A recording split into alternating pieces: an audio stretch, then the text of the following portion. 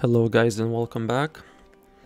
Today I'm kicking off this book series, A Practical Guide to Qabalistic Symbolism by Gareth Knight. So I'll do chapter 1. Today I'll try to do a chapter per each video depending how big the chapters get. I'm not sure yet, but that's my plan, one chapter per video. And before we start, just take everything with a grain of salt. Even the author said that in the introduction, especially since the book was written a while ago. It's pretty old by now, and there's better sources about this. I think it was right in the, let's see if I can find it here, maybe in the 70s. Yes, this is from 1978, and he said that there are some like minor mistakes and so on, because he was young when he read in this book, and he also said he made some draconian remarks on homosexuality, which seemed fairly common during that time. So just keep that in mind as we move on with this series.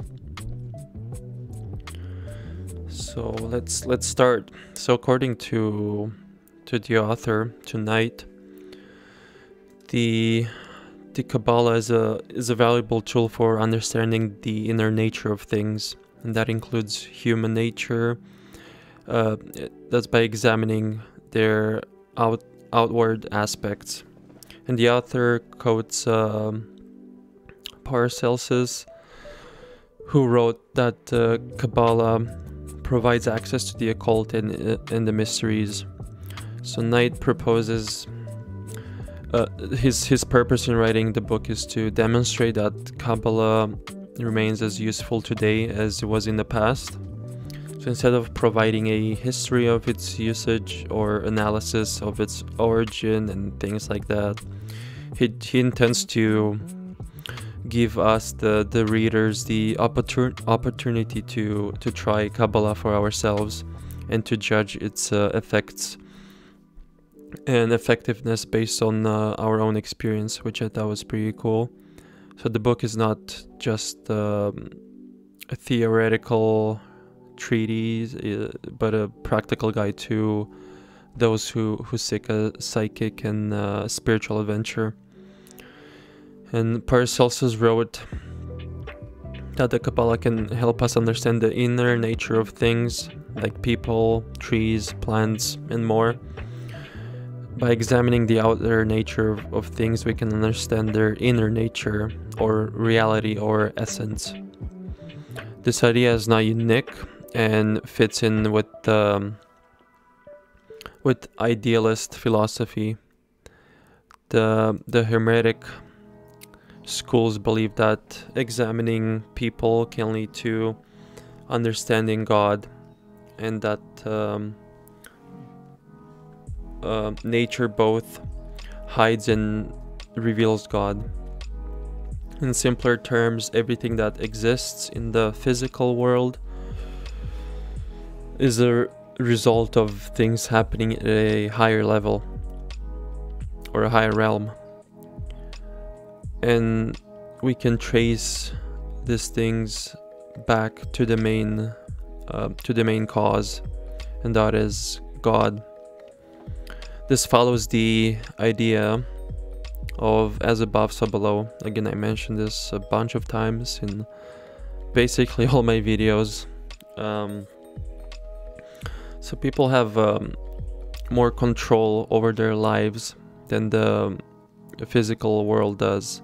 Most people are controlled by outside factors, but someone who is superior is able to is able to take control of their own life by making decisions and influencing their environment. They don't have like a victim mentality, basically. This is a person in control of their own fate. Let's take a closer look at Paracelsus' idea. He believed that by using Qabbalah, we could understand a person's inner self by looking at their external appearance and surroundings.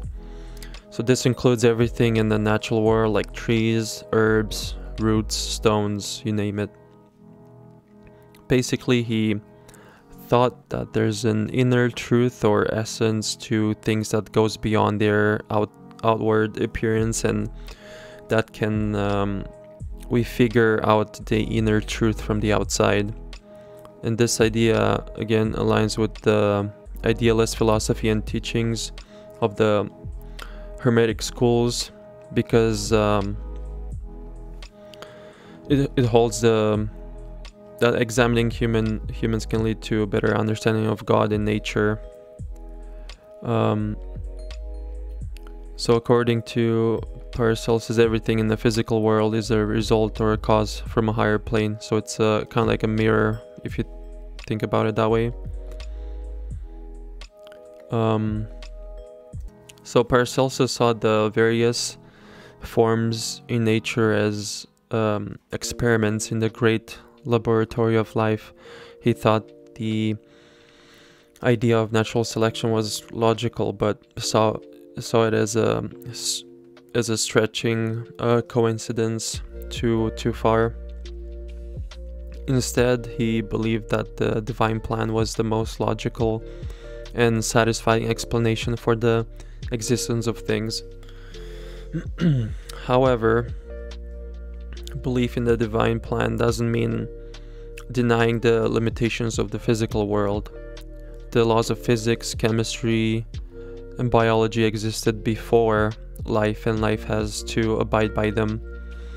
But these laws don't cause beauty or any other purpose of life. They're simply set a condition.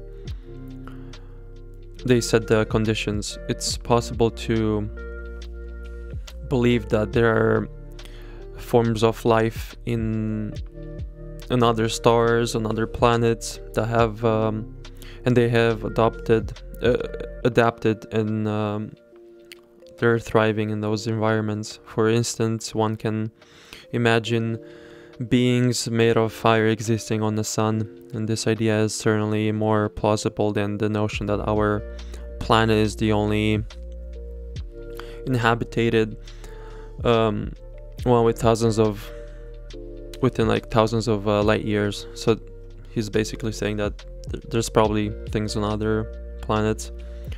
If life wants to exist, it will, regardless of the conditions. It will adapt to basically anything.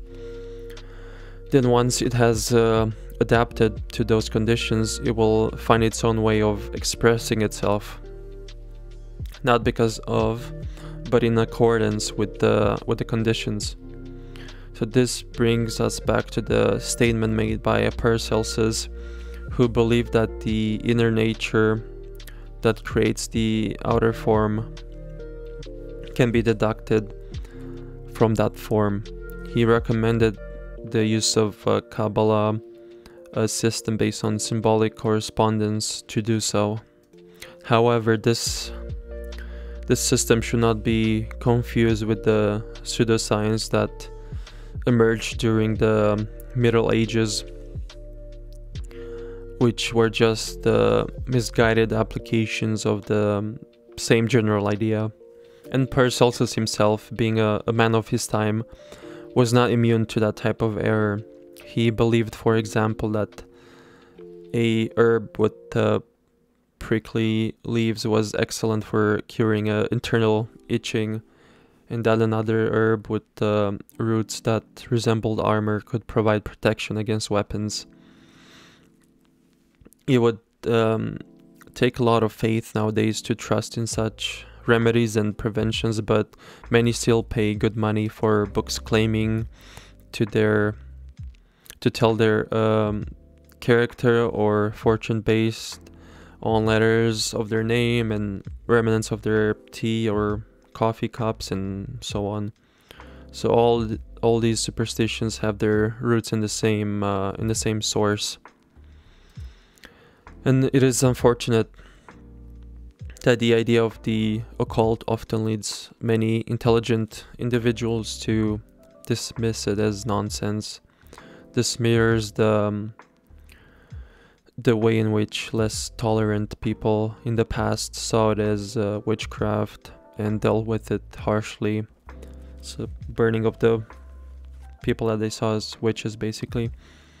The lesson to be learned from this is not to dismiss all concepts related to the occult without further examination, without looking farther into it. Just as our ancestors did not distinguish between the useful and harmful aspects of it, of the occult. So Paracelsus goes on to say that the Kabbalah provides access to hidden and mysterious, enabling us to understand the inner nature of people and the meaning of encrypted books and messages. And interestingly, after discussing these mysteries and hidden concepts, he returns to the idea the key to it all is, again, like I mentioned in my other videos, the key to all of this is understanding of oneself. The famous inscription at the Delphic Oracle, "Know thyself," is the starting point and the ultimate goal and end to all spiritual growth. So the words occult and esoteric both mean hidden and are often used to describe the mystery teachings, as I explained in my other videos. Is basically saying the same thing. In general usage, the word mystery refers to something that is secret or mysterious. In a religious context, it refers to a truth that transcends human understanding, revealed by God. In its original usage, it refers to a trade or a craft. When referring to the mystery teachings as a school of initiation, the word encompasses all those meanings. It is also important to note that much nonsense has been written in the past about the quote keys of power and occult secrecy. This is often due to ignorance or a desire for pride or boasting. The teachings of the mysteries, also known as the yoga of the West, are considered hidden because they cannot be explained to the outsiders. The Kabbalah can be thought of as a map to the mystical experience, but it ultimately depends on the individual's willingness to use it for practical purposes and not just for intellectual understanding. Smelling the flowers from a seed catalog is not the same as experiencing their scent firsthand. Just as having an intellectual grasp of Kabbalah is not the same as experiencing its spiritual benefits, and I'm guilty of that. I've only read about it so far, but I'll be putting into practice as I'm following this book, and you can join me to do the same. So Knight explains the importance of secrecy in the esoteric or the mystical practices, and he basically says that those experiences, they cannot be described into words, and that is best for the interested person to experience it for themselves. And this reminds me of psychedelics all of a sudden, because after you experience the like a big trip. You can really put into words what you experienced, and other people cannot relate to that, and you can really put into language. Language is very limited, so maybe you can explain maybe 5% of what you have experienced. So that just reminded me of psychedelics all of a sudden. He then goes on to explain that in the mystery school, a group mind is set up, which helps each member of the group to progress more quickly. However, for this process to work, it's necessary to keep the work of the group a secret from those outside of it. And he discusses the idea when working with Qabala, it is more effective to work with the group. And I guess this is basically what we're doing practically. This is because a group can set up a group mind that influences each member's consciousness, and this can lead to telepathic communication between members. And secrecy is important in this work because it deeply affects the subconscious and can lead to more effective results. However, it is only secrecy in practical use that it is relevant to the specific group. So obviously won't have any secrecy here. He goes on to say that working with a group can also enhance religious worship, and it is important to have one skilled expert in the group to train others. If a group of amateurs try to perform ceremonial work, for example, without proper training, this can result in either nothing or it will have negative effects, as the subconscious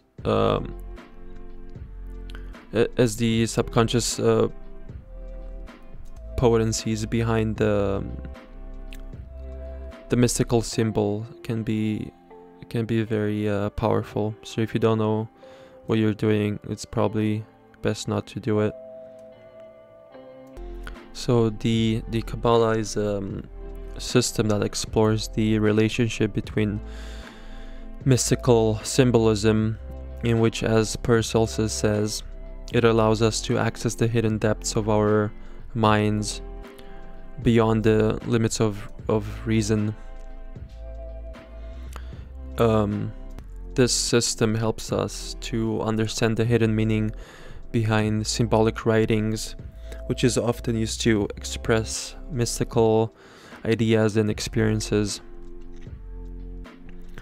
It could be seen as the opposite of the mystical process. A natural mystic may have a vision from what they perceive as the quote, the grace of God, end quote, and then try to express it through symbols or metaphors in their language. The Qabala, by studying symbolism, allows the Kabbalist to uncover the underlying reality that the mystic attempts to convey, to express. This applies not only to Christian mysticism, but to all other religious beliefs, including paganism. With the help of Qabala, one can experience the beliefs of the ancient Greeks, with figures like Pallas Athene, Zeus, Demeter, and the other Olympians, the Egyptian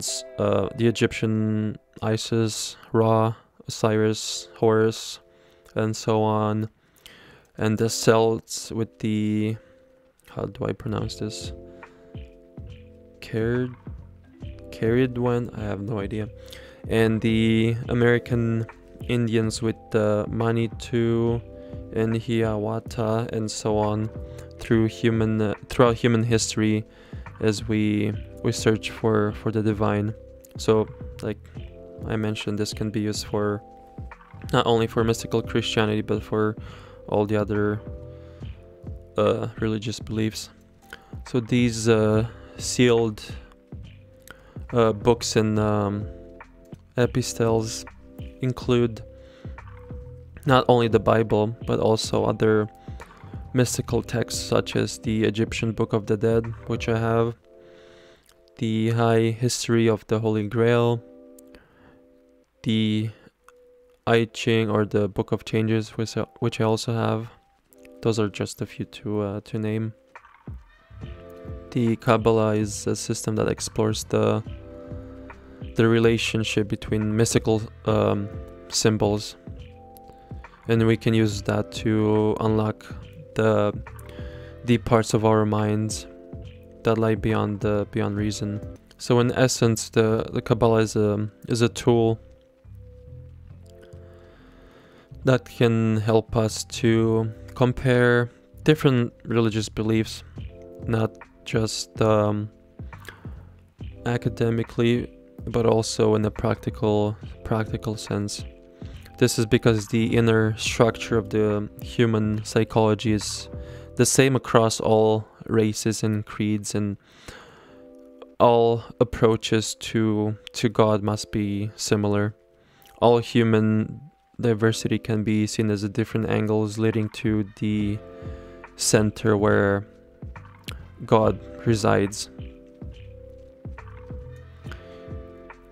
It may seem impossible to reconcile monotheistic religions such like Christianity with pagan religions that worship many gods, but that is not the case.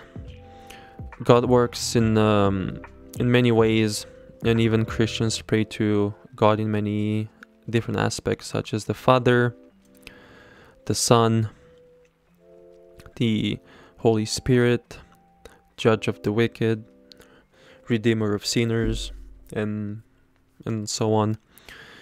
In a similar sense, pagans worship many different gods that were different.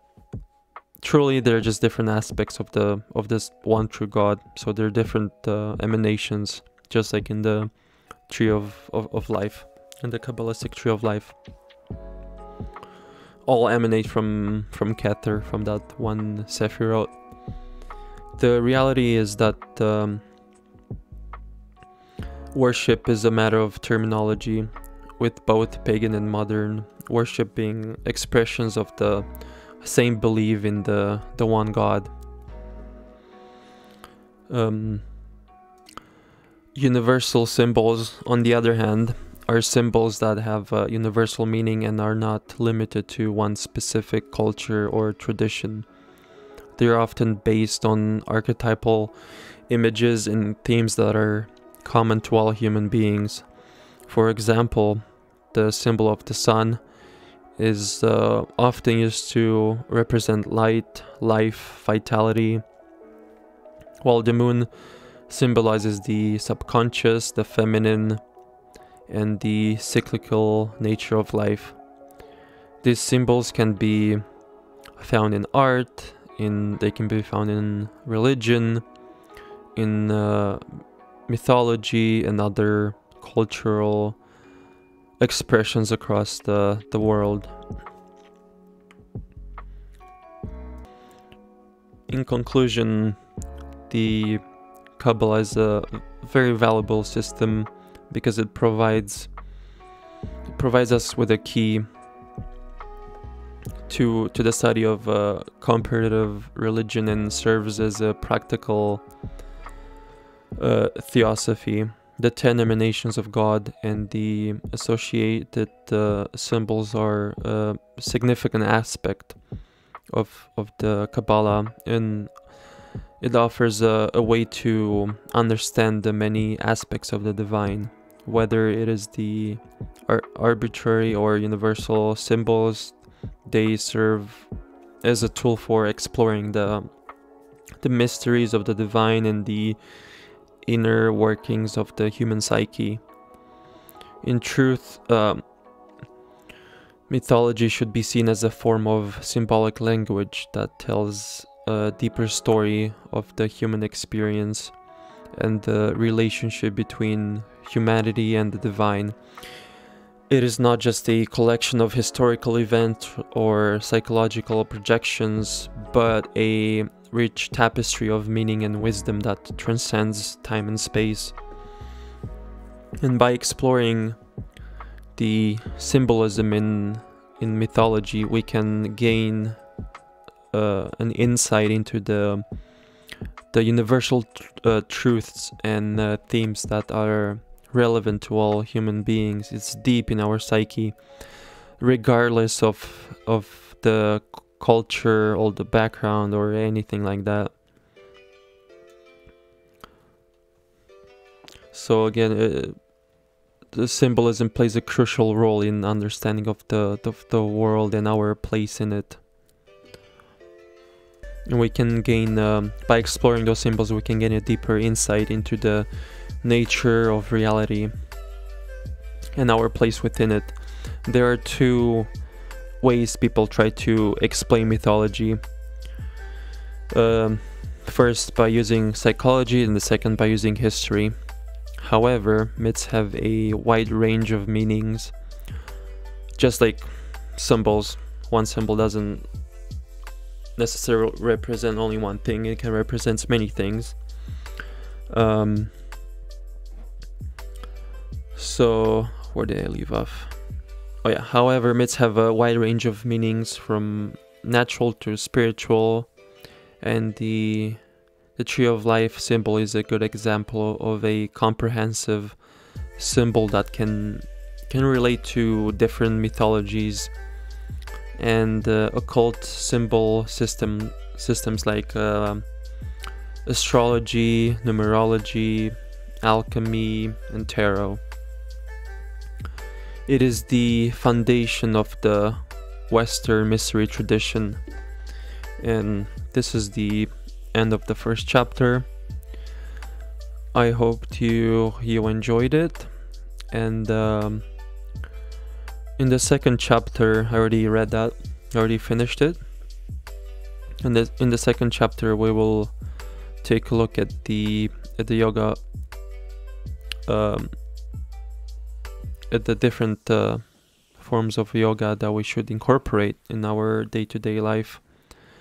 So we will explore Raja Yoga, Bhakti Yoga, Gnana Yoga, Karma Yoga, and Hatha Yoga. And keep in mind that yoga is philosophy too. It's a philosophical path. It's not just about turning your body into a pretzel and so on. It's more than that. And again, I want to remind you to take everything with a grain of salt, as the author mentioned in the beginning. Yep, this was it. I'll catch you guys in the next one. Take care.